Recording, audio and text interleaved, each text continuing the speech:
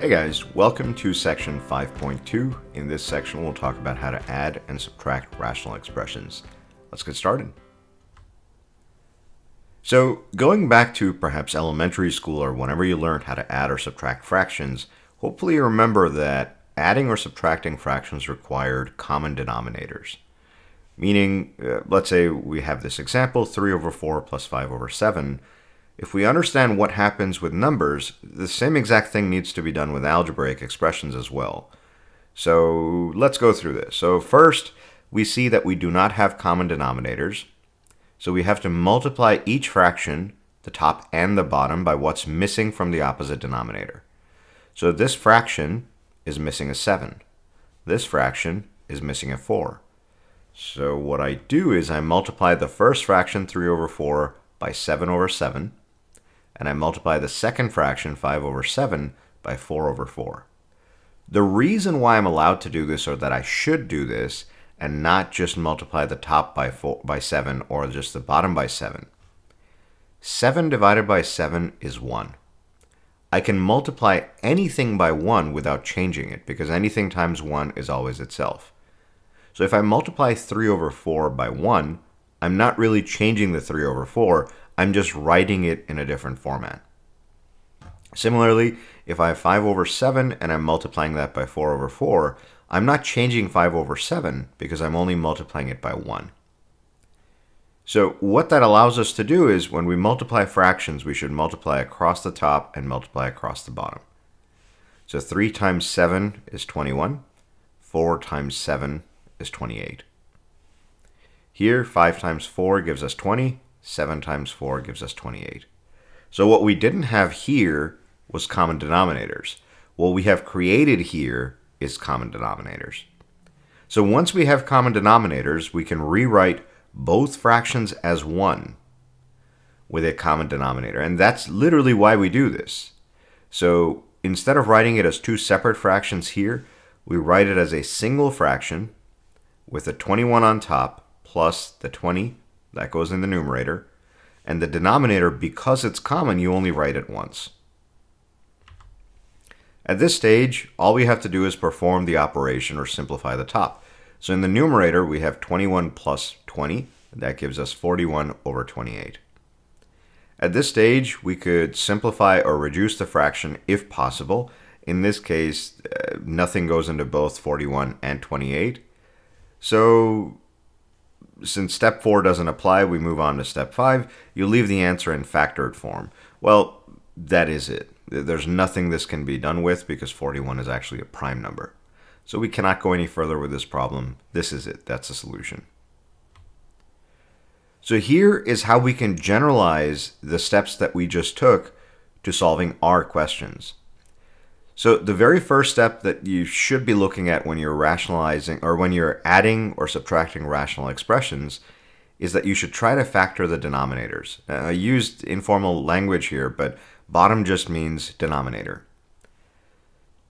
And then you multiply each fraction, the top and the bottom, by what's missing from the other denominator.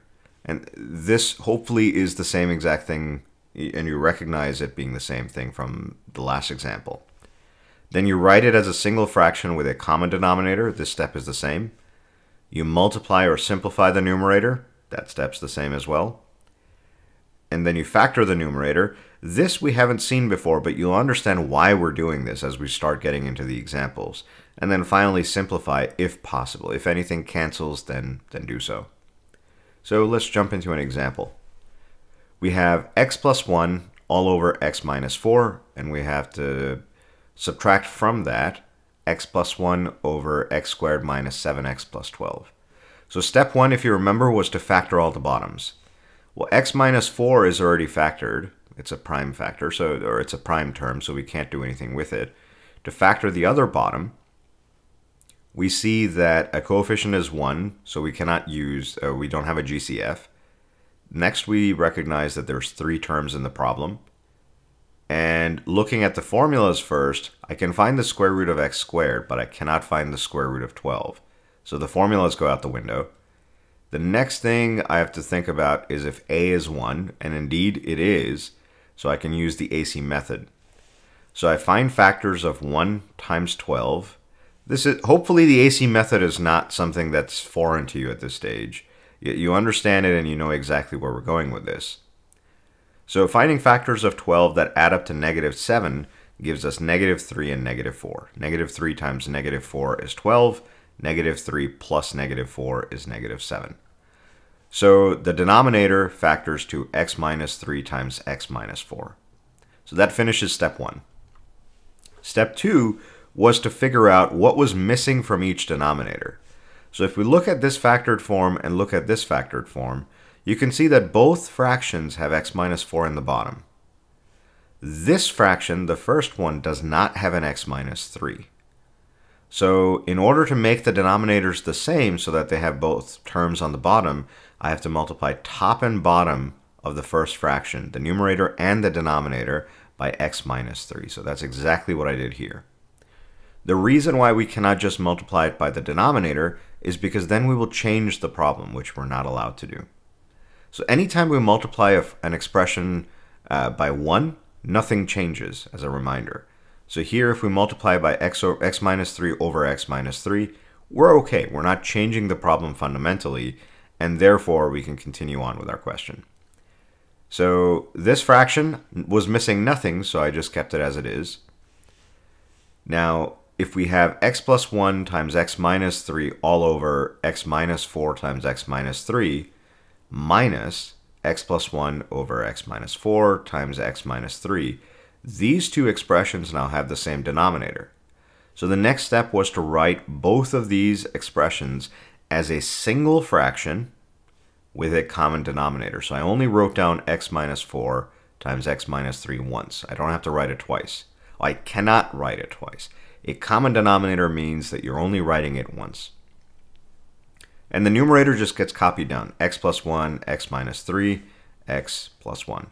Notice I put parentheses around all the terms because there's minuses involved. Even if you didn't have minuses, I would still insist on using parentheses. They just save you from a lot of silly mistakes. Step 4 was to multiply the top or to simplify the numerator. So if we were to FOIL this out, x times x would give us x squared, x times -3 is -3x, 1 times x is 1, 1 times -3 is -3. And here we distribute the negative, so negative times x is -x, negative times 1 is -1. Notice I don't touch the bottom, and that's not something that I mentioned as a rule, but we leave the denominator alone. The end goal is we want to have everything as factored as possible. The denominator is already factored, so multiplying it out only to factor again would be a giant waste of time. So never, ever, ever, ever, ever, once the denominator has been factored, touch it. Just leave it alone as it is. Now here we have some terms that we could clean up, combining like terms and such. So x squared just comes down. We have a plus x and a minus x, so these two cancel each other out, leaving behind a minus 3x, so that goes there. And then we have a -3 minus 1, that gives a -4. Here again, we have a trinomial or something with 3 terms. This is something that could be factored. Again, we notice that one of the coefficients is 1, so there's no GCF. I have 3 terms. I cannot find the square root of -4, so the formulas are out. And a is 1, so I use the AC method. So factoring 1 times -4, which is -4, gives us these factors. And of these, 1 and -4 add up to -3. So that's what I use. So I factored x squared minus 3x minus 4 into x minus 4 times x plus 1. Excuse me. X minus 4 and x plus 1. That's where we got the two factors from. Over, we kept the denominator the same. We didn't touch it. Step 5, I forgot what it said. Factor the numerator. Oh, I guess this is step 5, factoring the numerator. And then simplify if possible. So here, just like we said in the previous section, we can only cancel top and bottom when we have products. So because I have a product here and because I have a product here, I can cancel this term with this term. I could not do that unless I had products. And if you think about it, go back and think about it, That's exactly why we did all of this work, was so that we could create a polynomial that we could factor. At this stage, you might be inclined to think, well, I can cancel this x minus 3 with this x minus 3, and that would be incorrect. You're not allowed to do that because even though you have a product here, you do not have a product here. You have a subtraction. So nothing on top will cancel with anything on the bottom unless you have products everywhere. So this is sort of like unpacking something only to pack it properly. Yeah, if you stick all your clothes into a suitcase and you're trying to travel, then it might not close. But if you open it and you take all the clothes out and then you fold them properly and then put them back in the suitcase, well, then the suitcase might be able to close. That's basically the way I see adding and subtracting rational expressions, in that you're making it a little more complicated by doing all this, only to kind of simplify it at the end and then cancel out the stuff that could be canceled, leaving behind with a nice, easy answer to look at. This is a longer example, so take a seat back, relax. Here we have this problem. We're subtracting again. So the first step is to factor the denominators. So x squared minus 2x minus 3. I see that coefficient is 1, so no GCF. 3 terms. I think of formulas first, but I cannot find the square root of negative 3, so I move past that. AC method comes into mind because a is 1. So finding factors of negative 1 and 3, or sorry, 1 and negative 3, which is negative 3, gives me 1, negative 3, negative 1, 3. Those are the only two factors. And of these, only 1 and negative 3 add up to negative 2. So that is going to be, that's what I'm going to use as my factors. So this denominator factors to this. And then x squared plus 6x plus 5 I did on this side. Again, coefficient is 1, so I cannot find the GCF. Here we also see that 5 is not a perfect square. I have 3 terms. 5 is not a perfect square, so I cannot use the formulas. A is 1, so I go on to use the AC method. So 1 times 5 gives me 5, and thankfully or luckily, these are the only two factors we have again. So of these, 1 and 5 add up to 6, so that's what I use as my answers. X plus 1 times x plus 5. So what we've done so far is just step 1. We have factored going from here, the original question, to this expression, which is x minus 3 times x plus 1. These are the factors of this. And x plus 5 times x plus 1. These were the factors of this denominator. Then we have to consider what's missing from each denominator. So if we look here, this fraction has an x minus 3. This one does not. So I need to multiply this fraction, top and bottom, by x minus 3. Both of them have an x plus 1. So that one's a wash. And then this fraction has an x plus 5, so this fraction needs to get multiplied by an x plus 5 over x plus 5. And x plus 1 they both have, so nothing needs to be done about that. So step 2 was multiply by whatever is missing from the other denominator.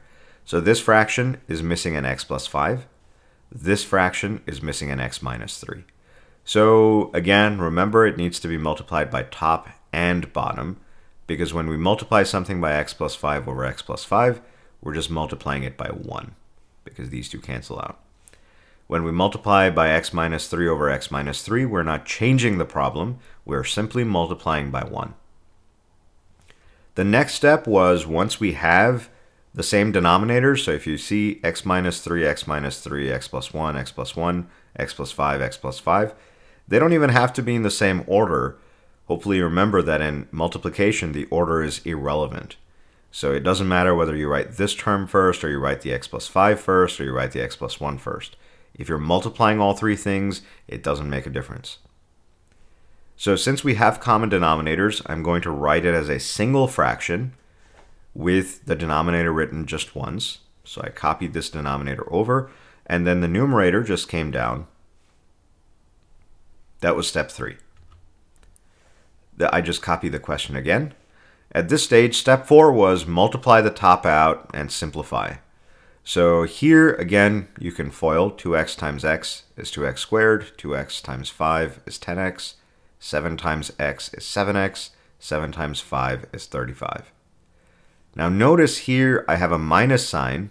I kept it, and I put the answer from multiplying this out in parentheses.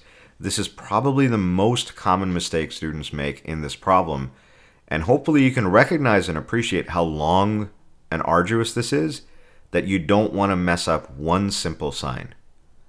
So whenever you have minus signs, anything to the right of the minus sign, always keep it in parentheses so that you have a chance or you remember to distribute the negative. Now if this were a plus, you'd be home safe because a positive doesn't really get distributed. Even if you were to, nothing would happen. Nothing would change.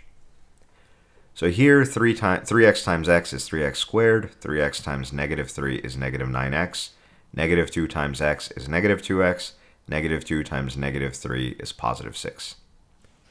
Distributing the negative gives us the same problem, but with opposite signs on the right-hand side. So this is still all step 4. We multiplied out the tops, and now we have to combine like terms. So combining like terms gives us negative x squared plus 28x plus 29. And again, remember, I didn't touch the bottom. Once I have the factors for the denominator, I don't touch it because that's what I've painfully been waiting for this entire time.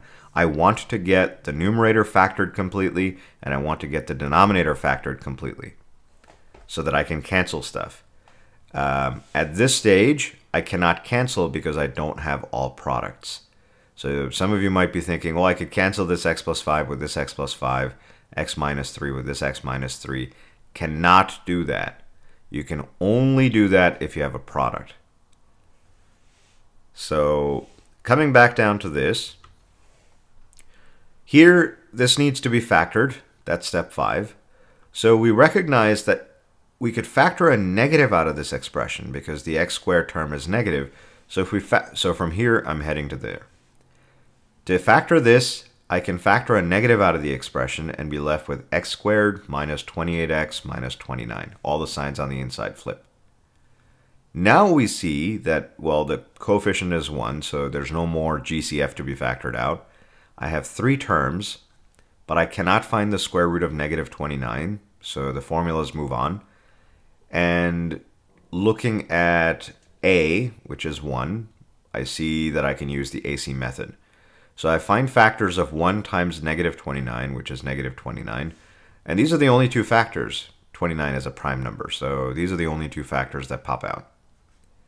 So we multiply x minus 29 by x plus 1 to get factors of this term on the inside. The negative is the GCF, so it sticks around. So now that I've factored the numerator, I'm heading back to this problem. So I replace negative x squared plus 28x plus 29 by what it factored to, which was negative the quantity x minus 29 times x plus 1. Now you'll notice I have a negative getting multiplied by this, which is getting multiplied by this expression. So what I've created are products on top, products on the bottom. At this stage, I can do step 6, which is simplify. So I see that I have an x plus 1 on top and an x plus 1 on the bottom, so I can cancel them out. And then the only stuff that's left over is the negative times x minus 29, that comes here. X minus 3 goes on the bottom, x plus 5 goes on the bottom. And that's it. Again, a reiteration, you cannot cancel unless you have all products. Here we don't have all products, so we kind of have to take everything out of the suitcase, arrange it on the floor maybe, plan it out by days, whatever the case might be. Figure out, this is all the clothes that I'm going to need on the first day. These are all the clothes I'm going to need on the second day. These are all the clothes I'm going to need on the third day. And then put them in the suitcase or your bag appropriately. So factoring basically says, hey, I'm doing things very neatly here. Everything is in its nice component forms. That's it for the section. If you guys have any questions, as always, please feel free to reach out. Have a nice day.